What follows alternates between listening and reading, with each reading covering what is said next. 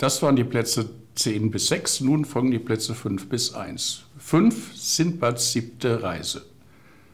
Zyklopen, Riesenvögel und ein Drache. Mehr Nostalgie geht nicht. Ray Harryhausen schuf unvergessene Kreaturen, die bis heute jung und alt begeistern. Ein Genuss. Platz 4, Pans Labyrinth.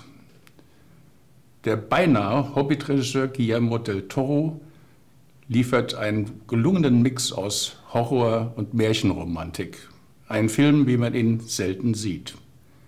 Platz 3, Jason und die Argonauten. Das war der allererste Ungeheuer- und Monsterfilm, den ich im Kino je gesehen habe. Solchen Filmen bleibt man zeitlebens verbunden.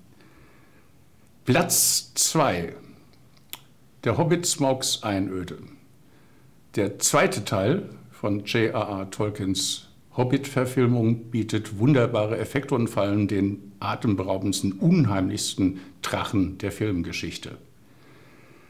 Platz 1, die Herr der Ringe-Trilogie. Das ist eigentlich selbstverständlich, denn diese Art von Kino hat es vor Peter Jacksons Sensationstrilogie noch nie gegeben.